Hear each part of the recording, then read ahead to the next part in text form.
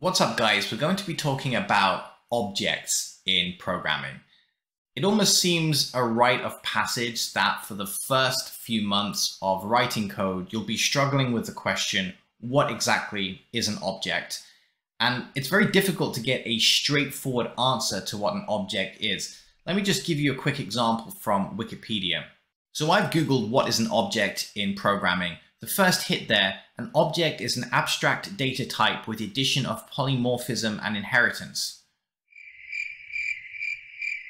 Rather than structured programs as code and data, an object-oriented system integrates the two using the concept of an object. Now, there's nothing wrong with that definition. It just doesn't mean anything to the vast majority of new programmers. The thing that makes this especially more complex is that the definitions don't all seem to add up with each other.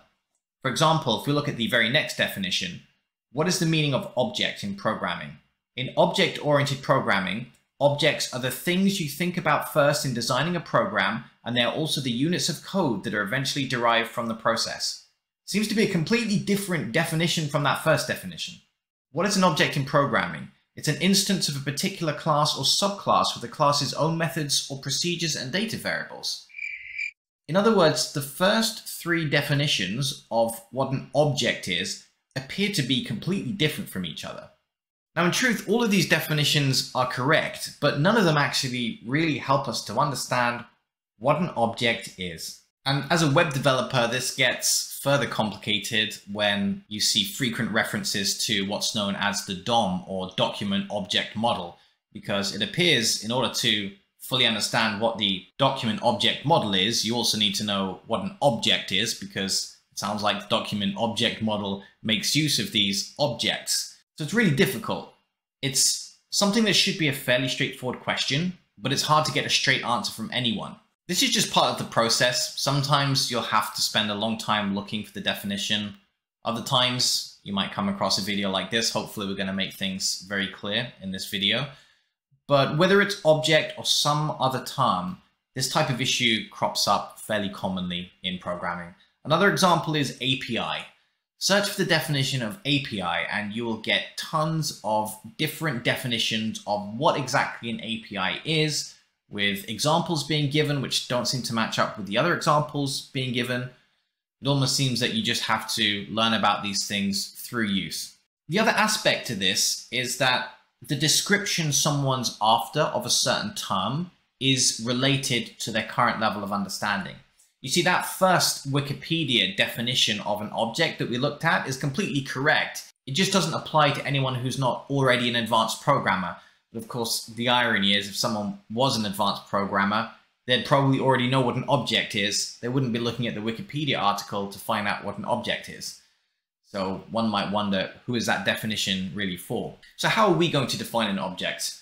Completely differently from the definitions we've seen so far.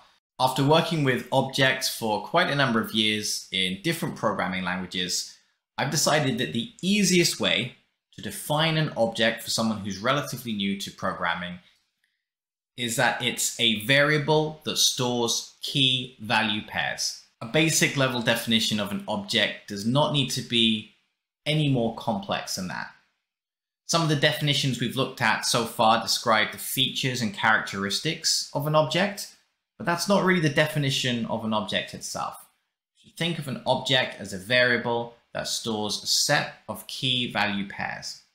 Part of the reason why it's called an object is because if we think about the term object in English, it's an item of nondescript shape.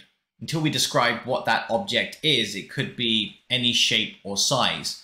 And we'll see that these key value pairs can take on their own shape. And the reason for this is when we have a key and a value, well, that value could actually be another object, could be another set of key value pairs. And inside that object, some of the values in the key value pairs of that object could also be objects. So you can see we start building a structure of nondescript shape. Let's have a quick look at how this works in JavaScript. So we have const myObject, or myObj for short, and we simply need to define key value pairs here. So to borrow some values from the W3 docs, we are going to define a car here. So we'll have name, Fiat, which is going to be a string. We will have model, which is going to be 500, which will also set as a string rather than integer. We'll have weight, which is going to be 850 kgs. We'll define all of these as strings. You could, of course, define this in integer. In fact, let's do that. Let's say weight 850. So that's obviously an integer now because it's not wrapped in single quotes. And we'll say color is white. That's probably specific to the type of car. You could probably get the same car in different colors. That needs to be a string also. So we have now defined an object. You can see how it's just a list of key value pairs. And we can actually console log my obj. Let's have a look what we get. So I have the wrong type of brackets here around my obj. Needs to be the regular brackets for a function. Let's try that again. And we simply get the object echoed back to us. If we wanted to make use of the type of operator, let's see what we get. You see we get the result object. So this is a variable of type object that we're looking at right now. Now there are at least two different ways that we can access the values of this object. So one of the methods you'll see very commonly employed in JavaScript is to use a dot notation. So if we do myobj.name, and we're just going to console log this as well.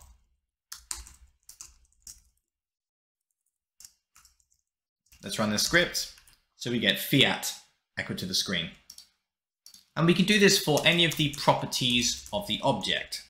So just thinking momentarily about the difference between a variable and a property, and the difference between a function and a method, it really depends on the context. So when we think about name, this is really a type of variable, right? It's a variable that stores the value fiat. But because this particular variable lives inside an object, the correct technical name for this is it's a property.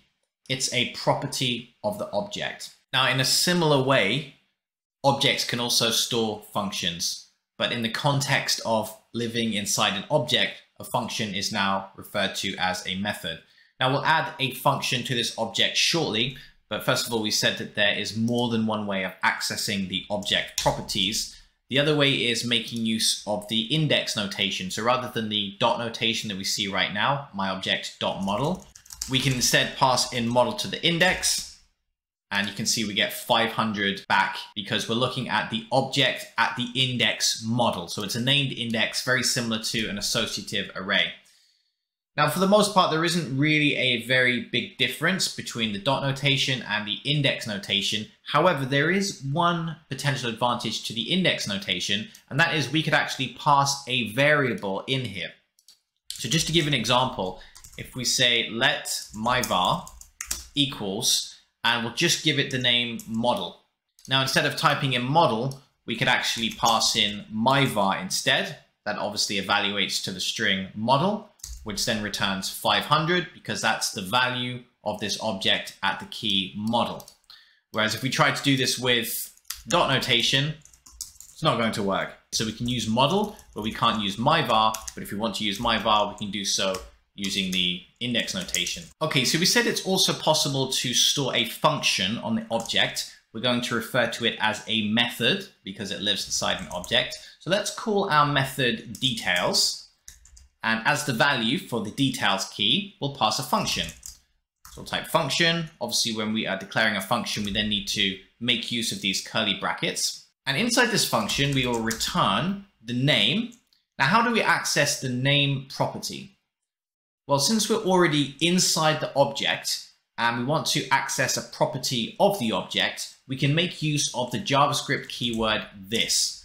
And you'll see this in many different coding languages where we can make use of a keyword such as this to access object properties from within inside the object. So we'll say return this.name concatenated with a space, and then we'll concatenate this.model. Then we'll end our function with a semicolon. Okay, so now let's console log out the value of myobj.details. Let's see what we get. So we can see that we get a function returned to us, but it hasn't been executed, it's just been returned. So you can see JavaScript doesn't care that much, it just calls it a function, despite the fact that it's on an object. So you can see really these two are pretty much the same thing, but technically we should refer to this .details as a method. So how do we execute that method? Well, we need to make use of these function brackets. So if we run this, we now get fiat 500 returned from this function. So it's simply looking at the object, it's then concatenating this .model onto the end of this .name and then returning it as a string. Now I'd say this further helps us to understand the idea of an object, because this JavaScript object actually represents a real life object that is a car. And we know that cars come in different shapes and sizes. And so we can see with this object, we have different values. We have strings, we have integers. An object like a car has functions or methods, as we call them in this case. So does our JavaScript object. And we can store other types of data as well. For example, let's add another property here. We'll just call it tire pressure. In fact, let's just call it tires. And we're actually going to save an array here. And we will save the array of the tire pressures. These may not be the actual tire pressures. So if you have a Fiat 500, then probably don't use these values for your tires. We need to make sure we end the previous key value pair with a comma. Notice that syntax there, everything's ended with a comma, apart from the last key value pair, which doesn't need to be ended with a comma, although it is optional in some languages. So now if we return myobj.tires, see what we get.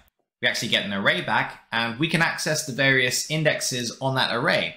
So we could say myobj.tires at index 2, and we're going to get the third item in the array.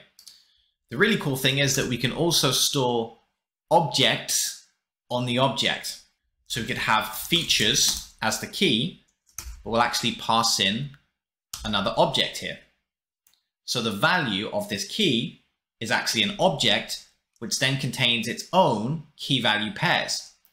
This could be the features of the car. So we could say something like sat nav true, power steering. I mean, I would hope that the car had power steering. We'll say true. And we'll say Bluetooth. Let's just say false. So we have a different value. So you can see here, we've actually passed an object here as the value of one of the keys on our object. So let's see if we can access these values. So it's going to be myobj.features. Let's just return that on its own first of all.